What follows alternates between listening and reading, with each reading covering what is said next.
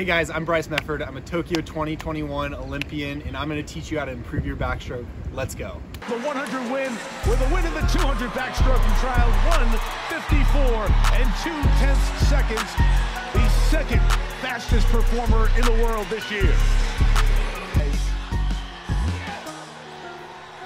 So today we have a very special guest joining us, my teammate and close friend, Bryce Mefford. Oh, did I mention that he's also an Olympian? Yes, Bryce is a 200 backstroker like myself, except Bryce made the Olympic A final at the 2021 Tokyo Olympics. This guy knows what he's talking about. So today's video, I'm going to be breaking down with Bryce what his 3 best tips are for backstrokers and his 3 favorite drills are to kind of get warmed up for backstroke. As always, make sure to like and subscribe, and let's go, baby, let's go. So the first thing I wanted you guys to hear about from Bryce was, what are your 3 favorite drills to kind of get warmed up, and what really helps you with your backstroke? What are some things that you focus on? Yeah, my 3 favorite drills on becoming a better backstroker. As I said earlier, I definitely like in touching my chin to my shoulders to my chin, and you can do that through single arm backstroke. So when you do single arm backstroke, you make sure you kind of like over rotate just to kind of get that core involved, get just the stroke down, and kind of just really figure out where your body should be and the head position should be straight. And then that kind of also goes into the next drill that I really like, which is 2-2-2. Dave Durden, our head coach, really likes this drill as well, and that's just 2 arm right strokes, then 2 left strokes, and then after that it's just 2 like normal strokes to kind of put it all together, and that just allows you to isolate each arm individually, getting a feel for each side and kind of really focusing on that side and focusing on how your body's feeling through that, and then putting it all together in those 2 last strokes.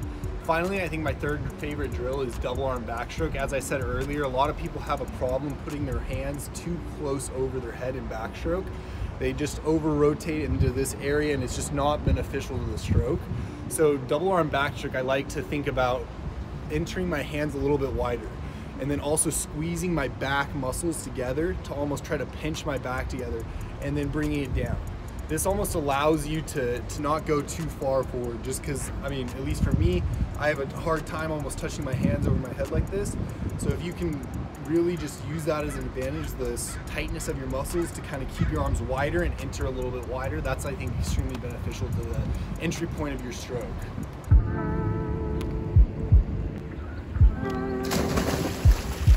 We're gonna start off with single arm. We're just gonna go right arm. We're gonna focus on keeping the head back and rotating with the shoulder going up.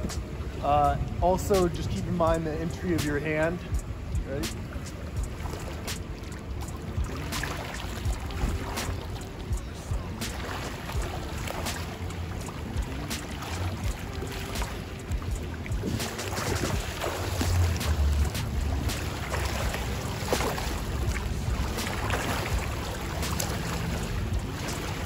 This is gonna be 2-2-2, so I'm gonna go 2 on my right side, 2 on my left side, 2 together, just to kind of isolate each side and then focus on them together. Here we go.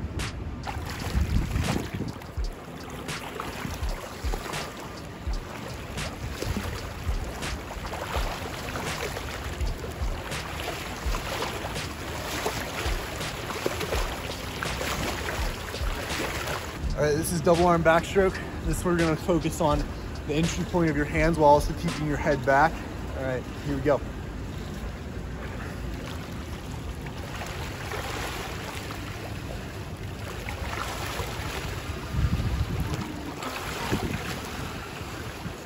All right, so we heard from Bryce on what his favorite drills were. Now, Bryce, what are your 3 best tips for how to get better at backstroke? My 3 best tips for swimming a better backstroke definitely have to be the entry of the hand. Where you're entering that hand in the water needs to be a little bit wider. A lot of people end up putting their hand crossing their head in line, and that's it's not very efficient when you're pulling on the water, because then you have this space up here where you're not able to grip. So if you enter wider and then are able to pull immediately, I think that's a lot more beneficial to the backstroke stroke. I also think your rotation from your core is extremely important. I always love, you'll hear about drills later, but touching my chin to my shoulder to my chin on drills is always a good way to kind of exaggerate that rotation. And I think finally, that your exit and your follow through of your stroke is very important in backstroke. So when you're pulling down through that water, keeping that elbow high, pulling down, and then pushing water down behind you towards your feet is extremely important through that rotation. It's all about connecting everything that I just said. Entering wider, pulling, pushing, and then pushing it down past your hip down to your feet. So Bryce, you're an Olympian. What was it like when you finally made the Olympic team? Talk to me about those emotions going through Olympic trials. Yeah, I mean, making the Olympic team was a surreal moment in my swimming career. Coming in at trials and not really knowing if I was going to continue swimming or not after trials, to making the Olympic team was pretty incredible. Going into trials, competing at trials, and then in the tuner back coming into the wall, second behind Murphy, was a pretty surreal experience. I mean, I remember watching the scoreboard as I was swimming into the wall and looking up and seeing myself second behind Murph and then just a little bit ahead of the third place guy, and just kind of knowing like it's secured, like I can hold this off, I can really do this and make the Olympic team. Now, we all really want to know, what was like the coolest part of being on the Olympic team? Talk me through it. Yeah, my favorite moment from the Olympic Games, that's a hard one. There were so many different moments that were just so incredible and so much fun. I definitely loved just spending time with the team, and the coaches that we maybe haven't been able to spend time with, coaches on different teams that have now come together to be a part of one team, the USA Olympic team. It's pretty cool to be able to experience that, where you go from separate teams where you're all competing against each other to all competing with each other against other people. So I definitely think my favorite experience was probably stepping on the deck at the Olympic Games for the first night of racing.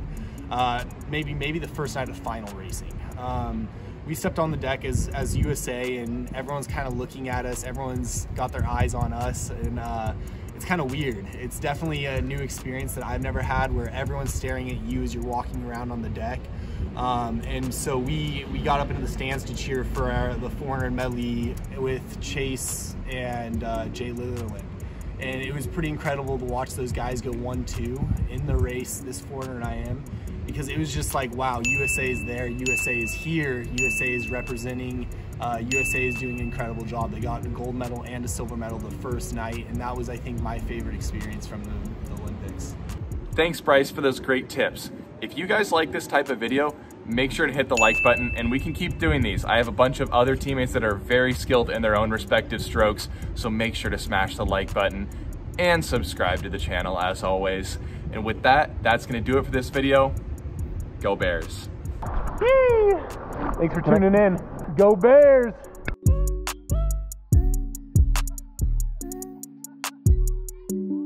I'm not the YouTuber here, obviously.